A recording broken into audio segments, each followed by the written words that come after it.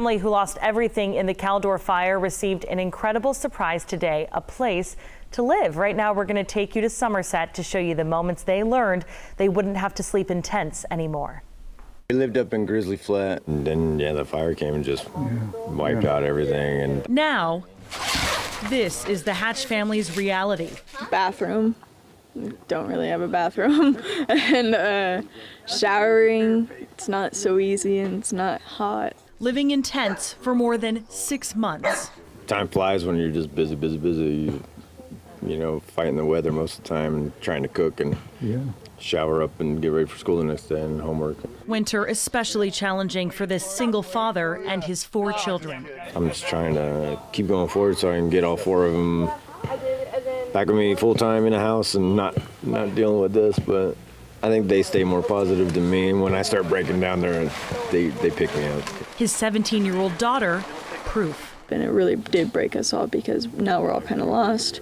But we still have each other no matter what. Lost, but now found. I actually didn't tell you the truth because we got your trailer and it's coming up right now. Really? Are you serious? A safe place to call home. Group like this. Thanks to emergencyrv.org, a group that helps wildfire victims by giving them RVs. They worked with the California Fire Foundation to make this happen. Teacher reached out to us and said, I have an amazing student. She's a really smart kid, straight A's. She lost her home in the Caldor Fire.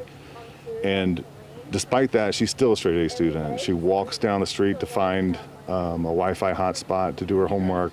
With the flip of a switch, this family can start over. Oh my God! Dad, come on, Laughter begins again. They lost everything. They have nothing but each other.